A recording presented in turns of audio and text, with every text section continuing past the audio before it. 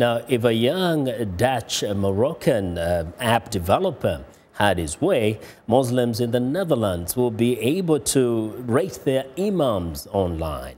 Mohamed Mouman says imams rarely get feedback from their followers. Now, he believes his app can give prayer leaders a better picture of what's happening in their communities and can also keep young people from being radicalized. Serginho Roosblad has more from Amsterdam. 39-year-old Mohamed Mouman calls his app Minbar, which means tribune. It allows worshippers at a mosque to rate the imam and his sermons. He says Minbar can change the way Muslims communicate with their imams. The Minbar is bedoeld voor imams. It's a platform to bring imams and their following closer together and make them understand each other better. This way, the imam can also see what's happening within the community. En dan kan de imam ook zien wat speelt onder zijn luisteraars.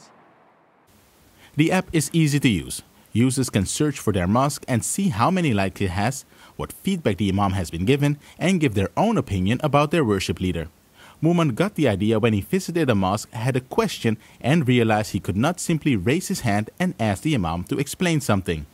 Ik zat in de moskee en toen wou ik eigenlijk mijn vinger opsteken. I also didn't feel comfortable to go up to the imam and say it face to face.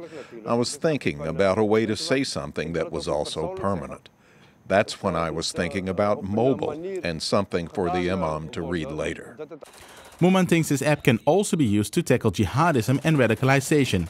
He says many young people get drawn to radical ideas online, like those spread by the Islamic State, because they cannot fully connect to their mosque and imam. Nou, ik denk dat Minbar ook een oplossing biedt voor radicalisering. Omdat natuurlijk ISIS en andere... ISIS and other radical extremist groups are avid users of social media to recruit new members. Leden te werven en om jihadisten te werven. But we can facilitate a counter-jihad by drawing young people to our app to fight a more intellectual form of the jihad. Een intellectuele jihad te faciliteren.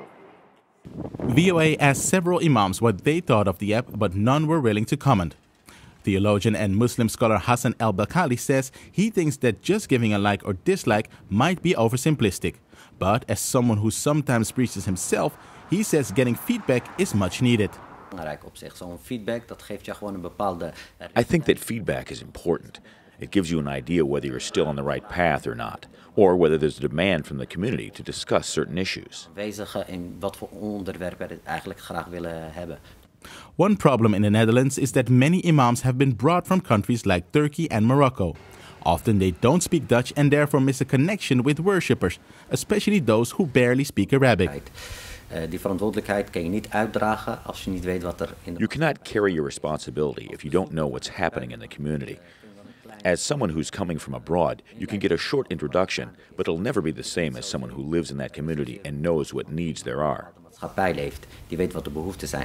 Mouman is now working to expand the app, opening a crowdfunding campaign to finance its further development.